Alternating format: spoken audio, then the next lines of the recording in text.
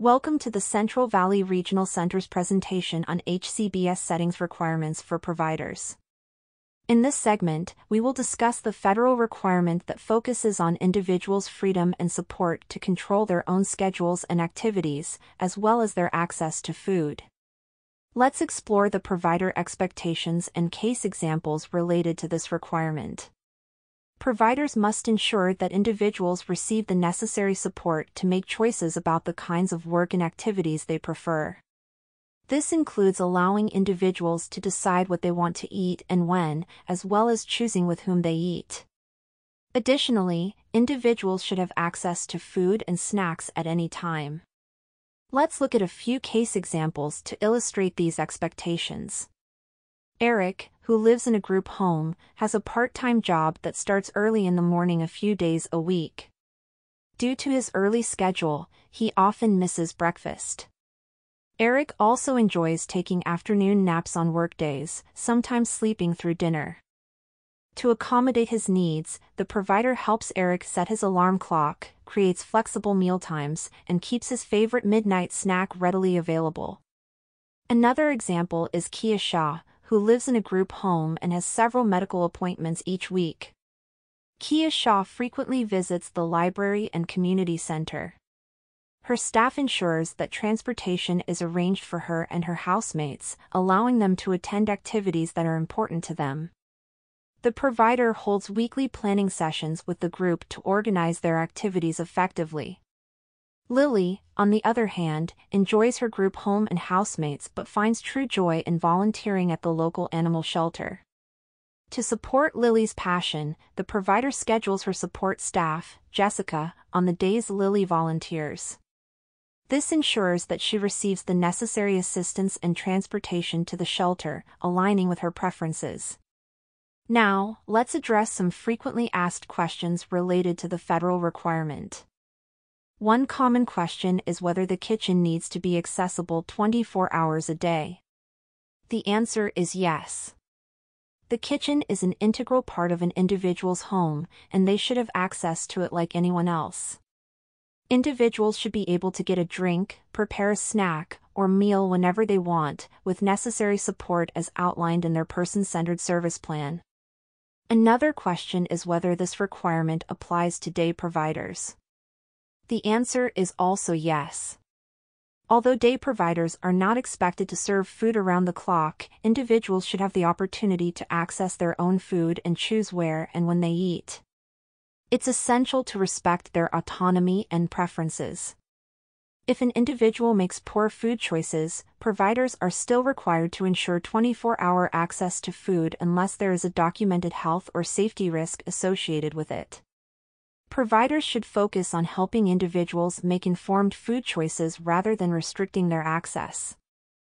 In cases where severe health or safety risks are identified, specific restrictions must be assessed, documented, and reviewed by the CVRC HCBS Modifications Committee. To support individuals' control over their schedules and activities, providers should involve them in planning their daily activities. Support activities should be flexible and aligned with the individual's preferred schedule. Individuals have the right to refuse to participate in scheduled activities and can request assistance in scheduling appointments or arranging transportation for services in the community. Staffing patterns during peak hours, both during the day and evenings, should support greater flexibility in participating in community events. Providers should have a systematic process for gathering input from individuals on daily schedules and planning activities. They should also educate individuals about various opportunities, helping them determine their interests and make choices about activities. Providers must ensure that individuals have access to food, including meals and snacks. Individuals should have a place to store snacks, such as their bedroom or kitchen if desired. They can purchase their own snacks or food with their money and store them in their bedroom. Additionally, individuals can participate in creating the weekly grocery list, share their preferences, and receive support in making healthy meal choices. Individuals have the right to have a meal at the time and place of their choosing, including in private, without staff assistance based on their individual needs. Staff assistance during mealtimes should be provided as documented in the person-centered plan. Individuals can also request alternative meals if desired. Kitchen utensils and appliances should be accessible to individuals, and kitchen cabinets should not be locked. Individuals should have the option to cook their own meals and receive support as needed.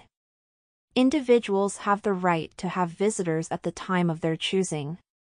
Providers should support individuals in facilitating visits from family, friends, or others as desired. It's important to create an inclusive and welcoming environment that respects individuals' relationships and social connections. Let's now discuss some practices to avoid when it comes to the freedom and support of individuals.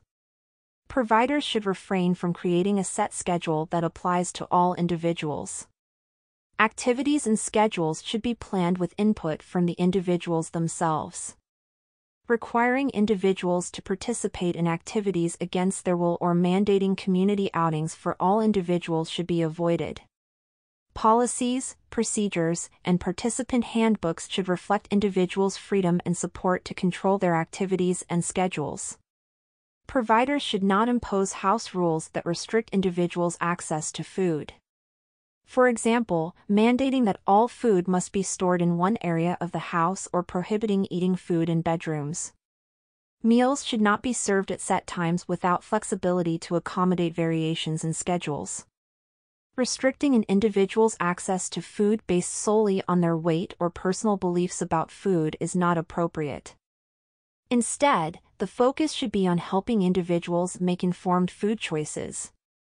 Remember, the HCBS support team is here to assist you with any questions or concerns regarding the HCBS settings requirements. You can reach us at hcbs@cvrc.org. Additionally, your facility liaison and the individual service coordinator are available to provide guidance and support. Thank you for your commitment to promoting individuals' freedom, support, and access to food within the Central Valley Regional Center.